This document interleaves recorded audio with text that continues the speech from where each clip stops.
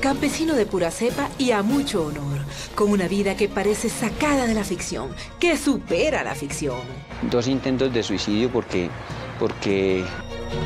Luego de tener los bolsillos vacíos, hoy es millonario. Ha sido el artista preferido de los hombres más peligrosos de Colombia. Narcotraficantes, guerrilleros, paramilitares. Su música se ha infiltrado en lugares inimaginados. Nos llevaron muchas veces y ellos eran fans de nuestra música.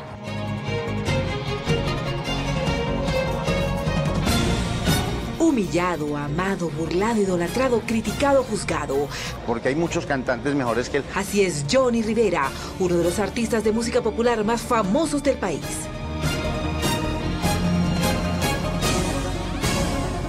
Quien supuestamente se enfrentó contra su colega Giovanni Ayala por el amor de una mujer. Jhonny Rivera le quitó la novia a Giovanni Ayala. En su vida hay de todo: infidelidad, intentos de suicidio. Yo estaba desubicado. Lágrimas, triunfos, derrotas y una impresionante historia de superación personal.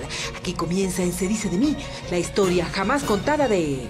Jhonny Rivera Valencia. Sí, del famoso Jhonny Rivera.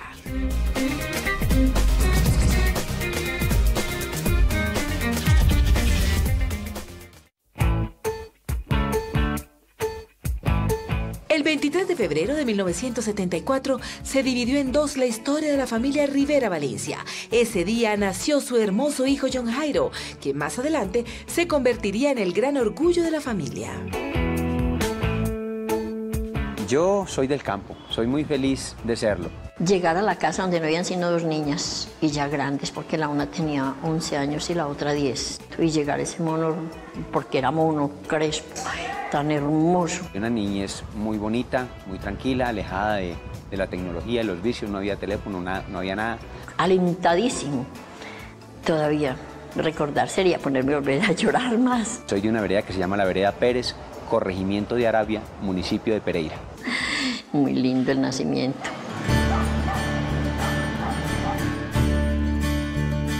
Jhonny era campesino, de esos mismos que nos llenan de tanto orgullo cuando hablamos de Colombia. Mi mamá era profesora, yo vivía en la escuela. Mi papá tenía una pequeña finquita muy cerquita de la escuela. Con trabajo y jugaba en sudor, almorzaba, se cambiaba la ropita, almorzaba y detrás del papá, ayudarle a recoger pasto, a todas las labores de la finca. Mi papá ha sido una persona muy estricta y nos tocaba trabajar. Desde niño me crié trabajando en la finca de mi papá. Si hay que coger café, a coger café. Si hay que deshiervar, a deshiervar. Y si el papá estaba bien y si no, era lo mismo, no había que decirle.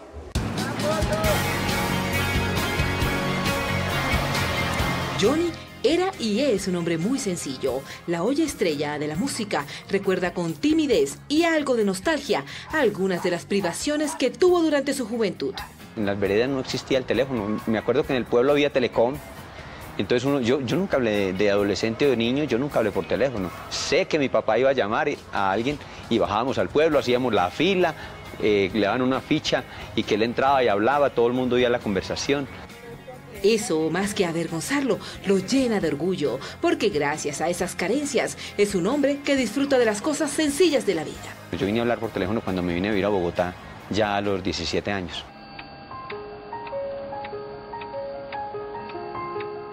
Jhonny creció, ya era hora de labrarse un futuro mejor. Por eso prácticamente por una confusión, sí, por una confusión, terminó viajando a Bogotá. Estaban unos primos en Bogotá, que llegaban eso fue en diciembre, llegaban a pasar vacaciones y conté la historia y entonces dijo uno de ellos, usted tiene que irse para Bogotá, allá es donde está el futuro. Pues yo me sentí invitado. Él terminó bachillerato y toda la gente de las regiones en Colombia lo que aspira es irse para grandes ciudades a terminar los estudios con dificultades y con sufrimientos. Yo dije, ¿en serio? Yo pensé que era que me estaban diciendo camine con nosotros, pero resulta que no fue así. Entonces yo empecé a despedirme de todo el mundo y dije que me iba para Bogotá. El 7 de enero pasaron en los carros y pasaban por la casa mía. Entonces pararon ahí a despedirse como de costumbre. John Jairo salía con una maleta y todo, y ahí como nosotros veníamos varios carros.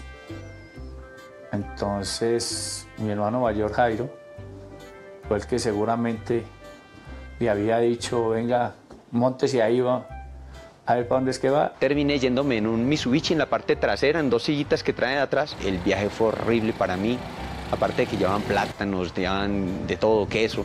Entonces, muy incómodo el viaje, pero llegué por fin a Bogotá. Cuando llegó acá fue cuando, bueno, ¿y usted para dónde va? No, yo no sé. Entonces, pues no, yo, pues en mi casa, como mis papás ya murieron, pues yo era el jefe de la casa. Ahí no, pues venga para acá. Y ahí fue donde se quedó. Al otro día, pues era su día normal de trabajo, yo me levanté y me fui con él para la oficina de ellos. Y Jairo decía, ¿y qué lo ponemos a hacer? Pero se sintieron encartados conmigo, pero a la final dijeron, mientras le resulta algo, métase de mensajero a ver. La vida de Jhonny Rivera no fue fácil. Sufrió muchísimo, pasó hambre. Las privaciones estaban a la orden del día. Yo seguí viviendo allá con mi primo Gerardo. Hasta que él se casó, me fui de ahí a pagar arrendo. A mí me dijo el primo mío, esa pinta suya de calentano no pega aquí. Tiene que comprarse unos vestidos. Y me hicieron endeudar horriblemente. Entonces yo pagaba la cuota de los vestidos y para almorzar no me quedaba. Y yo comía todos los días una bolsa de leche y un ponqué ramo. Cuando la gente iba a almorzar, yo me quedaba ahí afuera esperando que se fueran para entrarme a una tienda y comer eso. Ser artista no fue de la noche a la mañana. A Jhonny le tocó guerrear cada centavito. De mensajero pasó a carpintero, prácticamente sin darse cuenta. Él llegó a las 68 como empleado a un depósito de maderas. Ahí empezó a trabajar. Yo llegué allá porque me llevó un señor que me contrató a través de mis primos, que para que le ayudara a montar un negocio de madera. Entonces lo que me pusieron fue a descargar un camión. Y hay que descargar toda esta madera.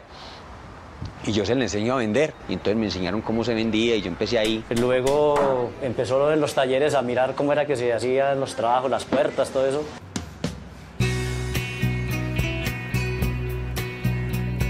Jhonny siempre ha estado acompañado por una estrella que brilla para él cuando más lo necesita. Un día me antojé hacer una puerta.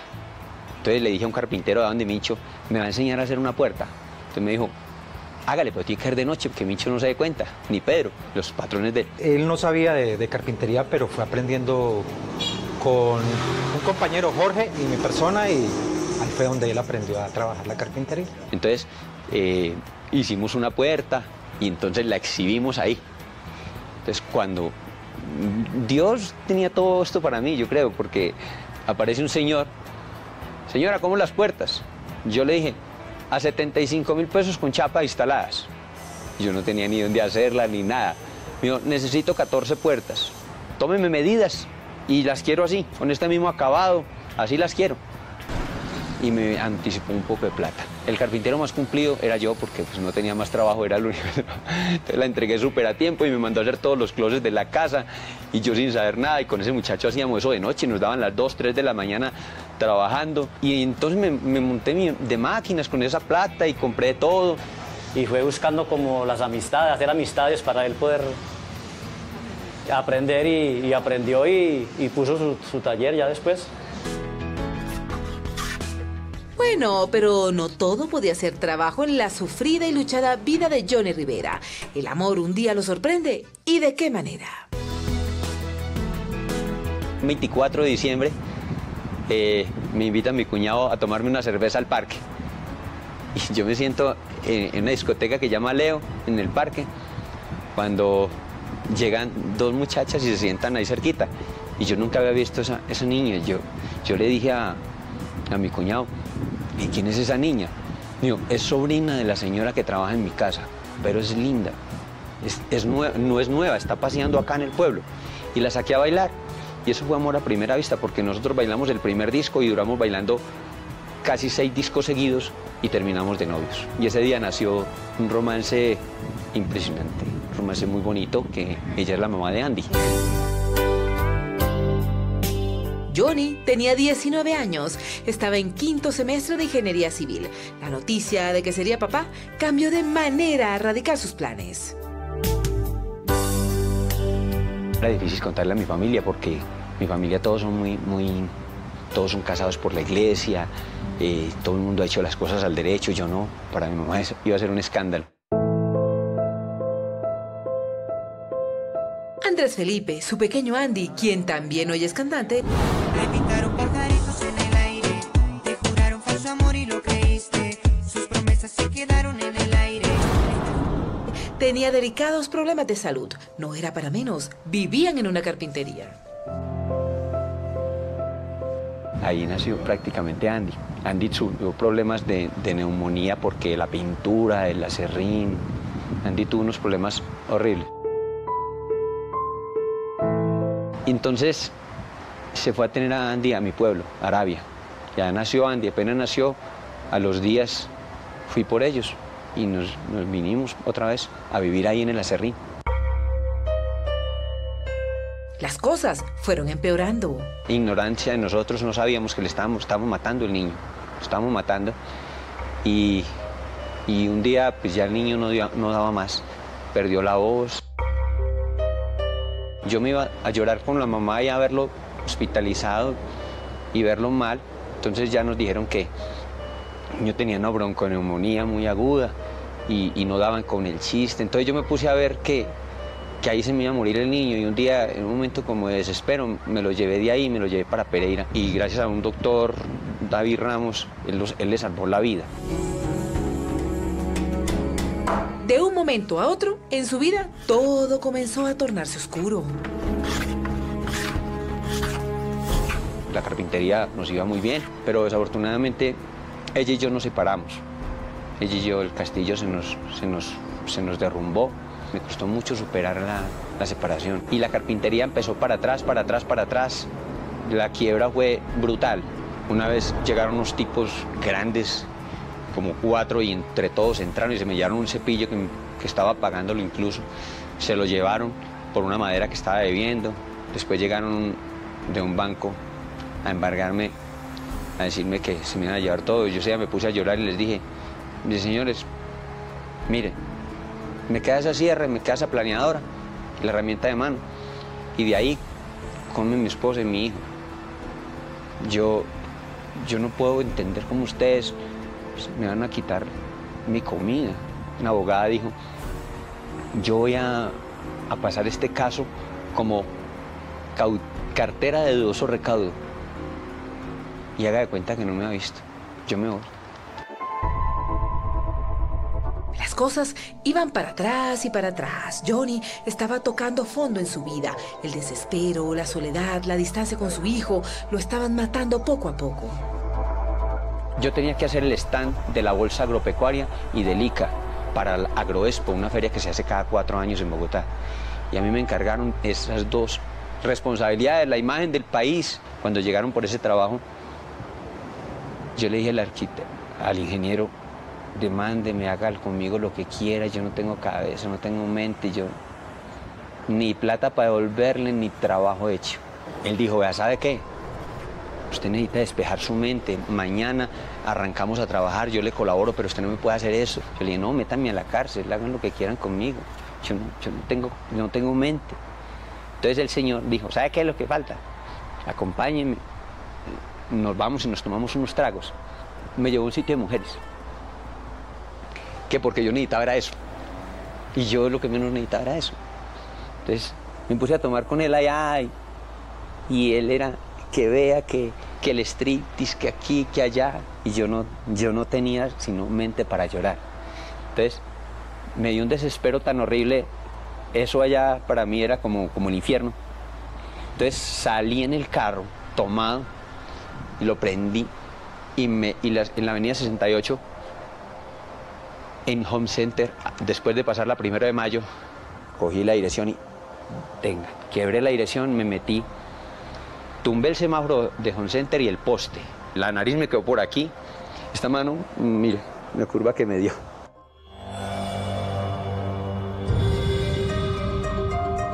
Esa separación estuvo a punto de enloquecer a Jhonny. El hoy artista se enfrentó a un dolor inimaginado. La angustia se apoderaba de su corazón. La separación de nosotros fue durísima. Ella lloró lo que no está escrito, y yo lloré lo que no está escrito. No íbamos a volver. Y ella intentó muchísimo que volviéramos. Y yo tenía claro que no. Con el dolor de la separación a cuestas, lleno de dudas, Jhonny deja Bogotá y regresa a Pereira. Ella fue a Pereira con las máquinas, con todo, empacó un día y se fue. Se fue para Pereira y llegó donde mí.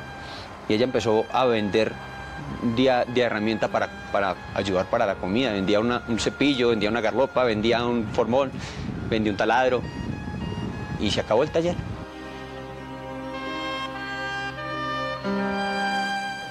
Vendo la mesita. Cómpreme la mesita. Vender muebles en las calles se volvió su refugio, su nueva vida. Ahí veía una posibilidad inmensa de salir adelante, de recuperar su autoestima y sobre todo de volver a tener ganas de vivir. Yo vendía mesas para teléfono por las calles. Esto era rojo de cargar esas mesas aquí todo el día para llegar a la casa y decir, no, pues tuve que fiarlas que no se las han pagado. Un amigo me las mandaba de Bogotá, me las mandaba y yo las pintaba y las vendía a crédito por las calles. Todavía tiene las direcciones, libretas y a veces por ahí cantando dice, vea, por aquí deben haber muchos que tienen de las mesitas mías por si me quieren ir abonando, lo dicen son de charla. Ahí. La llama de su corazón estaba apagada. No había ni moral, ni plata, nada. Mi mamá se tuvo que ir pues para España en busca de una mejor situación y a matar un despecho tremendo, porque mi mamá después de mi papá nunca fue feliz. Mucha plata la que debíamos, debía arriendo, los escándalos que me hacían a mí eran horribles. Yo me acuerdo que cuando yo prácticamente me volé de Bogotá, yo llegué a Pereira, llamé uno por uno, eran mucha la gente que yo le debía. Pasó el tiempo y llegué con la frente muy en alto a pagarle a uno por uno. Y mi abuelita, que siempre lo ha entregado todo por la familia, no lo pensó dos veces, se echó esta pesadillita al hombro y bueno, me llevó a vivir con ella y bueno, se dedicó a ser mi profesora. Están conociendo los padecimientos que tuvo que enfrentar Jhonny Rivera antes de convertirse en la estrella de la música popular que hoy es. Al regresar, hablará de intentos de suicidio. Sentimentalmente muy desubicado. De cómo logró cumplir el sueño de ser artista. Confesará qué pasaba en las fiestas de los grandes capos de la mafia mientras él cantaba.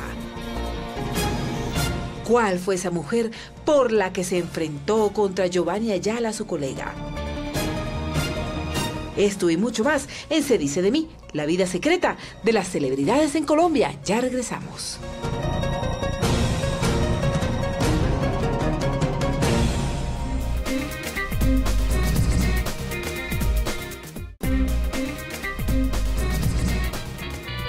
Soy un hombre soltero, no tengo compromiso para irme pa' la calle. A nadie pido permiso, tengo un corazón grande, muy fiel y muy leal.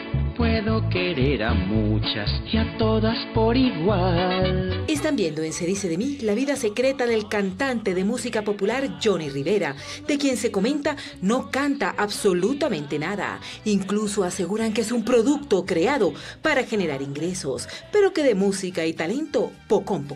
Hay en mi vida dos amores, dos problemas a la vez que no logro resolver.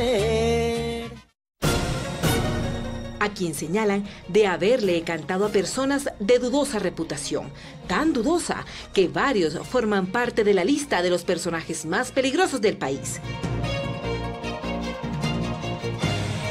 Una mujer estuvo a punto de ponerlo en jaque mate con su colega y principal rival en la música, Giovanni Ayala.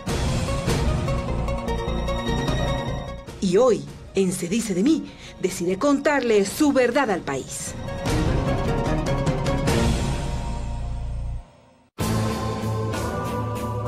Uno de los dolores más grandes de su vida fue cuando se tuvo que separar de su hijo Andy. Su ex esposa se fue a vivir a España y claro, se llevó al pequeño. Esa separación con Andy fue muy dura. Mi abuelito, por ejemplo, yo recuerdo que la vez que más lo he visto llorar fue a la madrugada antes de yo tener que irme. Ver a mi abuelito llorar así, eso, ahí yo me desarmé demasiado. Yo sentía que se me llevaba en el alma. Ese año fue donde realmente tuve que sufrir solito con él. Nos íbamos en un carro a tratar de hacer algo al centro, una vuelta, y se recalentaba, y entonces pasábamos sin comer. El niño sospechaba, muy inteligente, de 6 añitos.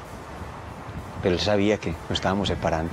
Pero compartíamos todo el tiempo, o sea, se nos iba una tarde juntos fregando a desbararnos. Y llorábamos y se fue. Fue precisamente el dolor de esa partida lo que hizo que Jhonny se sentara a escribir. En ese momento nació la canción que lo llevó a la gloria musical.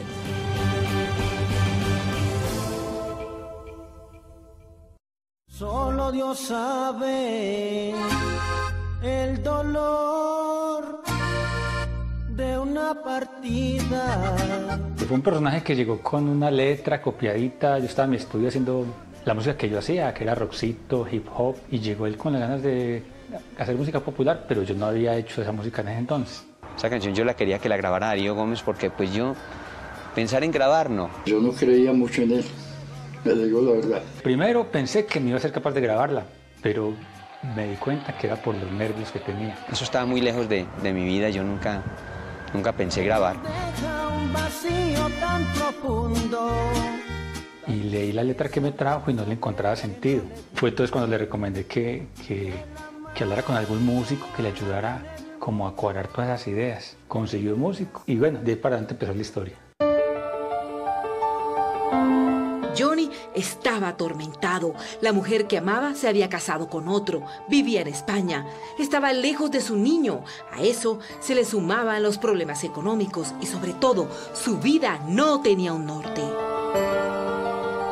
Sentimentalmente muy desubicado, económicamente tocando fondo. El bombril me decían en mi casa, yo con 30 años y en mi casa. En medio de ese dolor que sentía su corazón, Jhonny decide acabar con su vida. Al fin y al cabo estaba solo. A nadie le dolería su ausencia.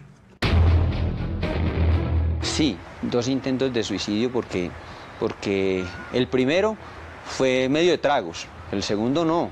El segundo estaba completamente consciente, pero yo sentía que, uy no, yo sí le digo a la gente que está pensando en eso, que eso es un error muy grande. Yo estaba desubicado. Es un tema que le duele. Jhonny prefiere guardar silencio. Su cuerpo se sobresalta solo al recordar que pudo acabar con sus días por la tristeza. Un día dije, no, yo no vivo más. Me levanté desesperado. Y entonces yo iba en moto y yo pensé en la moto, en ponerme de frente a un carro. Y el miedo como que no me permitía. Yo no era capaz. La distancia con su hijo lo estaba matando. Pasamos necesidad. Mi mamá tuvo una etapa, pues se separó del marido porque no le fue bien. Nos fuimos a vivir solitos. Hoy quisiera hacer lo que no hice, abrazarte y decirte yo te adoro. El paisa comenzó a promocionar su primera canción. Al artista se le hincha el corazón cada vez que recuerda ese momento. Amor, yo te adoro, amor, yo te adoro. Un día estaba yo trabajando de ayudante de construcción, ahí en una obra en Arabia, cuando tenían sintonizada una emisora que se llamaba Café Estéreo. Entonces entra una llamada de esa emisora. Ah, María Teresa Pachón. Dice, María Teresa, es para pedir una canción. Ah, sí, claro, con mucho gusto. ¿Cuál es la canción? El dolor de una partida de Jhonny Rivera. Solo Dios sabe el dolor de una partida. Pídeme otra, mi amor, que esa no la tengo. Entonces empiezan los de la obra. ¿Por qué no se va hasta Santa Rosa? Y yo dije, me voy así. Sí, vas y así. Y arranqué. Cuando llegué allá, le dije, Marilu, mira, que es que pidieron una canción al aire y yo la tengo. Dígale que es Jhonny Rivera. Ah, María Teresa, que acá está Jhonny Rivera. ¿Dónde está Jhonny? Yo le dije, no, yo soy Jhonny. Y ¿cómo así usted es el que la canta? Le dije, sí. ¿Cómo así? ¿Está trabajando construcción? Cuénteme eso. Y, ah, sí. Eso.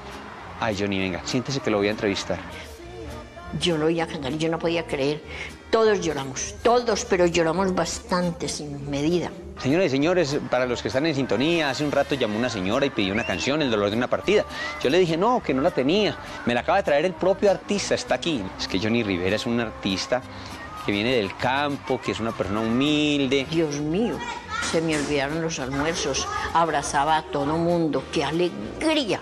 Sí, no, yo me imaginaba que era lo máximo, o esto había para mí. Hicieron una fiesta y a mí no me invitaron, y yo tan buena gente, eso sí está muy raro. Hicieron una fiesta con todos mis amigos y me puse a pensar qué les pasó conmigo. Su popularidad como artista iba en aumento y su fama de mal cantante también. Un día me dijeron, es que sus canciones son como una ronda infantil. Soy un hombre soltero, no tengo compromiso, luego está. ¿Por qué no le metió eso? El alma de la fiesta, el que pone el sabor. Llegó el pegao, llegó el pegao. Súbale el equipo y prendan el fogón. Fueron muchas las críticas que recibió Jhonny Rivera cuando se lanzó a la música. Críticas que hoy le duelen y hasta le ofenden. Pero se acabó, conmigo perdió. Ese tonto que te daba y que todo te gastaba. Que soy muy desafinado, que no tengo voz, que canto como Barney. Somos especiales, todos, de alguna manera. Yo digo, que canto como Barney. La verdad, Barney es famoso. Por andar de enamorado, ahora me encuentro llevado, pues me hace falta. Jhonny ya está acostumbrado a los rechazos, pero su familia sufre y bastante cuando ve su nombre pisoteado. No quiere nada. ¿Yo qué puedo pensar? Que no canto. Bueno, tienen razón. Yo nunca estudié nada de música. No me preparé para cantar. Hablaron de Dios, no fueran a hablar de nosotros. A veces me da tristeza es porque yo veo que esos comentarios son muy públicos y que otra gente los lee y le afecta. Por ejemplo, los niños especiales, hay muchos niños especiales que me quieren. Una mamá me llamó a decirme, mi hijo no ha llorado mucho porque le escribieron esto y esto. Puede que no sea la mejor voz del mundo, porque hay muchos cantantes mejores que él en cuanto a voz, pero es que este señor tiene un ángel. Jhonny llegó con su estilo, sencillo, y con sus canciones, sin imitar a nadie. Fíjese que no solo la voz, es también los deseos de triunfar y de llegar y de hacer las cosas. La letra de las canciones de Jhonny son canciones sencillas y son vivencias. Yo me paro en un escenario, el sitio está lleno. Yo digo, si esto es sin cantar, ¿qué tal que cantara? Yo no pensé que esto saliera tan mal. Sé que es mi culpa, lo sé, no me debí enamorar. El paisa comenzó a cosechar éxito, fama, mujeres a su alrededor y detrás de esos aires de popularidad, ahí a la vuelta de la esquina, siempre están esos personajes que viven al margen de la ley, pero que les encanta la música popular. Yo le cantaba a mucha gente que obviamente uno se entera después, que por ejemplo una vez me llamaron para cantar en una finca, pero yo no tenía ni idea ni a qué finca, ni a quién, ni nada, y uno dice sí.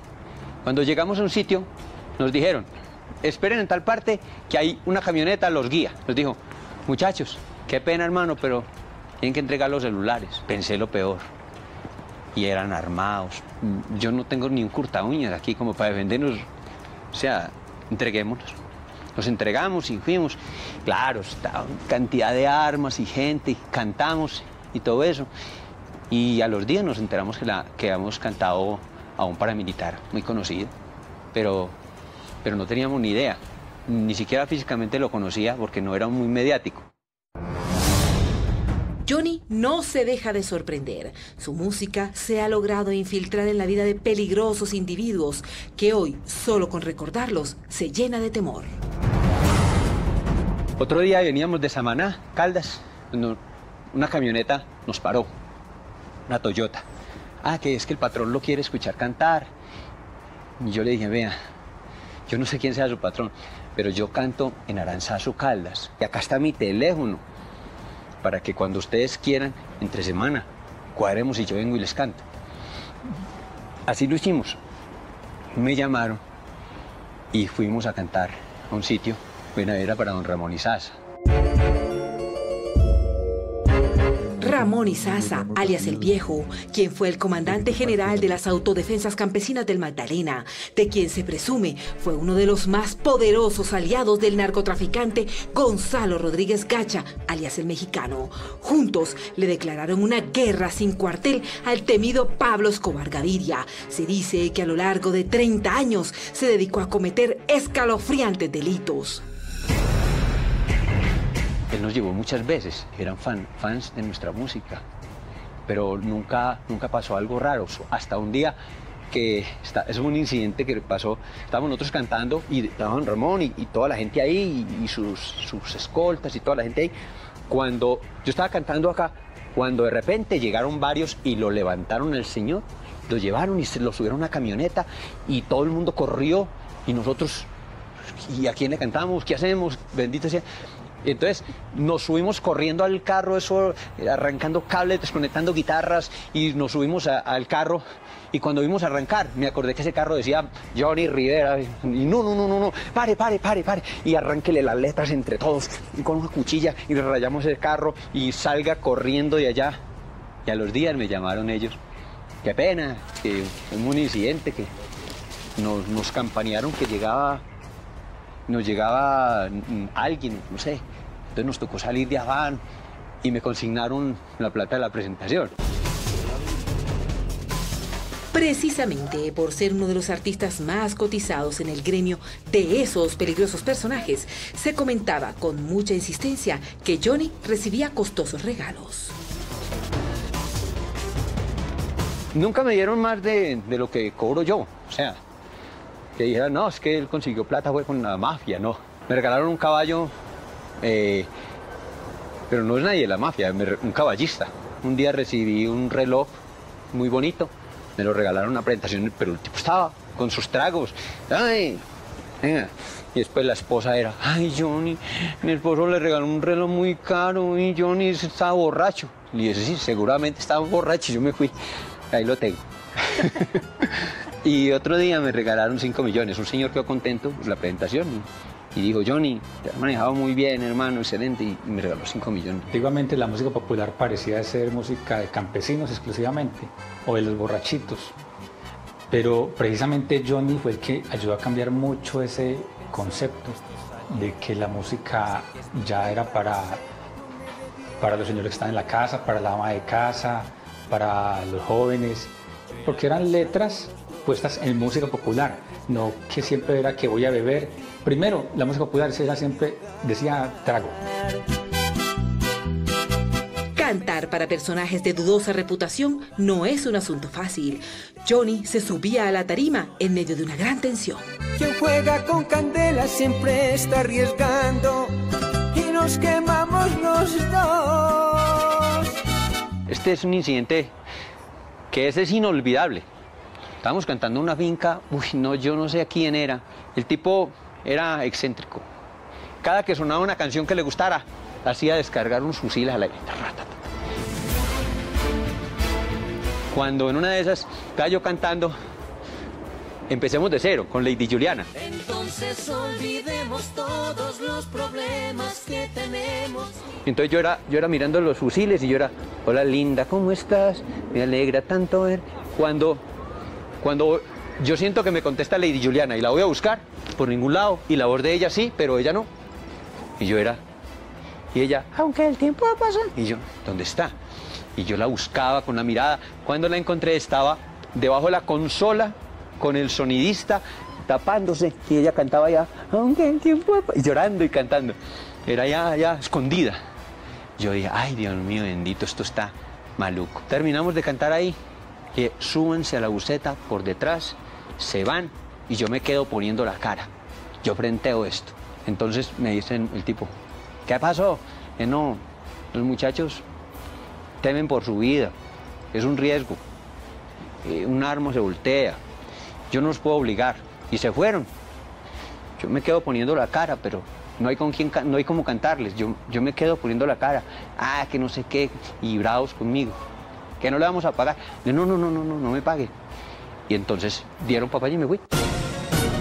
Al regresar, Jhonny Rivera sigue mostrándonos su lado oscuro, sus pasiones, sus tristezas, los dolores de su corazón. Hablará del duro enfrentamiento que protagonizó con Giovanni Ayala. ¿Cómo se convirtió en abuelo siendo tan joven?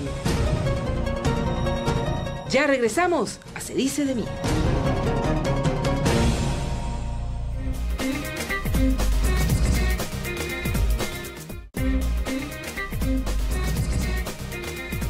Por andar de enamorado, qué problema me he ganado allá en mi casa. Están conociendo la vida íntima, privada, prohibida de Jhonny Rivera, el campesino que logró conquistar el mercado de la música popular y convertirse en una estrella. Tuvimos en Medellín, en Pereira, en San Martín y hasta en el Valle. Jhonny se comenta que ha sido tan de buenas para la música como de malas para el amor. Y yo todo enamorado y feliz de estar contigo. Esa parte ha sido muy complicada para mí, porque sí han llegado nuevos amores, pero he sido muy víctima de la infidelidad. Cuando uno está en las malas y encuentra una persona, está seguro uno de que esa persona lo ama, o que lo quiere de verdad. Pero cuando uno está en las buenas, llegan muchas personas, pero es muy difícil saber quién de verdad se enamoró de Jhonny Rivera y quién de Jhonny Rivera. En medio de tantos comentarios que se tejen a su alrededor, se comenta que Rivera tuvo un fuerte altercado con su rival musical Giovanni Ayala por un lío de faldas. Ese tema cogió fuerza, pero no entiendo ni por qué. Él no sabe por qué, pero sus seguidores y la prensa no lo olvidan. Dicen que el careo fue duro. Al parecer, los dos artistas se enfrentaron por el amor de una tentadora mujer, la exreina Diana Mantilla. Yo termino con ella, como al año se conoce con Giovanni y empieza una relación con Giovanni. Ellos tienen una discusión que Giovanni piensa que yo me atravesé en la relación cuando yo con Diana ya había perdido contacto totalmente. Yo salí en todos los titulares de todas las prensas. Jhonny Rivera le quitó la novia a Giovanni Ayala. Y la verdad, nunca pasó. Hoy en día, la relación está bien entre ellos dos. Y de la exreina solo queda el recuerdo. Bien, yo la voy bien con todo. Yo no tengo ningún problema. Con ningún cantante tengo problemas. Con todo la voy bien. Hola linda, ¿cómo estás? Me alegra tanto verte. También se comentó que tuvo un apasionado romance con la cantante Lady Juliana. Lady Juliana es la niña que cantó conmigo Empecemos de Cero. Entonces olvidemos todos los problemas que tenemos y si tanto nos amamos vamos a empezar de cero. Empecemos de Cero es la canción que prácticamente me volvió nacional. Yo era muy regional y con Empecemos de Cero mi carrera se volvió nacional. Internacional. Ya todos mis errores. Sí, esa es la teoría, pero en la práctica se decía otra cosa. No tuve cuenta con ella porque cuando ella llegó yo tenía novia y ella tenía novio. Yo después terminé con mi novia, ella tenía su novio. Cuando ella terminó con el novio ya tenía otra novia. Nunca estuvimos solos. Solito. Jhonny hoy está solo. Solito que estar contigo y es mejor así.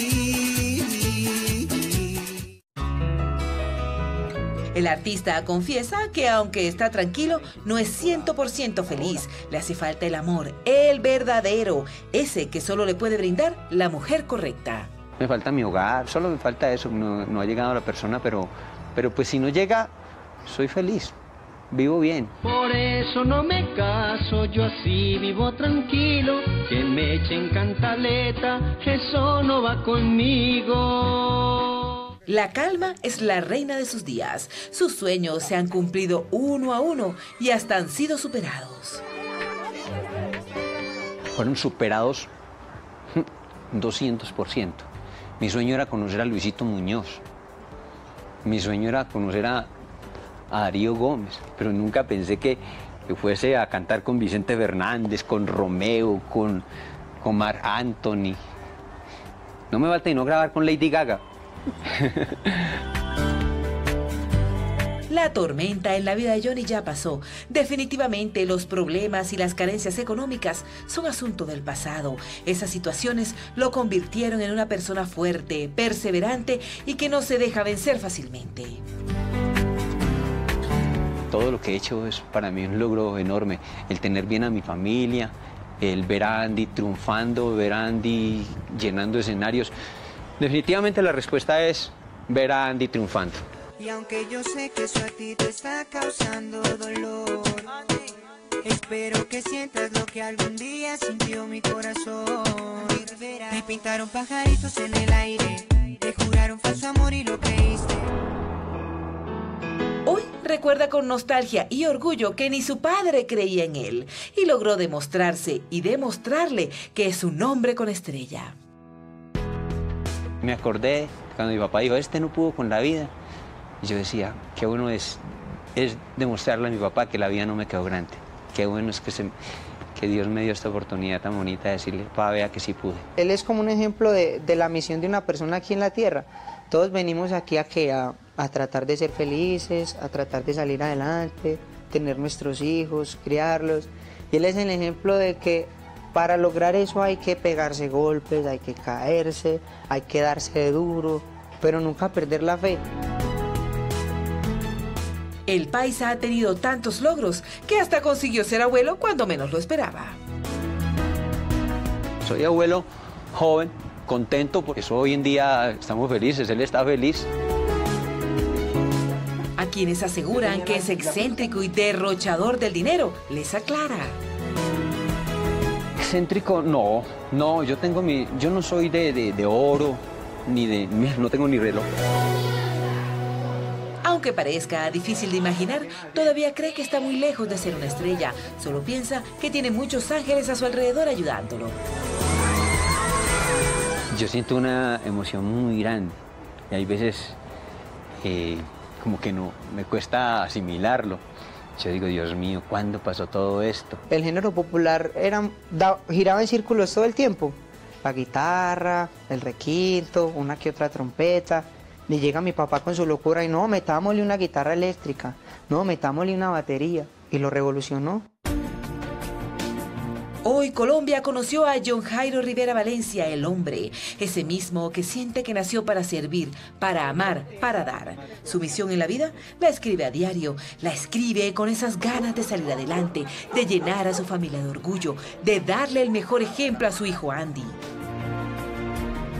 El secreto de Jhonny, todo lo tiene, la humildad, el carisma, el amor que siente por las personas. Todo el mundo hoy en día consume música popular y yo siempre le digo a mi papá que él fue el causante de que eso se diera. Gente que creía que de pronto él no era más que un patán de pueblo, de vereda, que quería salir y fíjese que pues realmente no fue así. No hay otra persona en Risaralda que haga la labor social que Jhonny Rivera hace. Un fenómeno, Jhonny Rivera.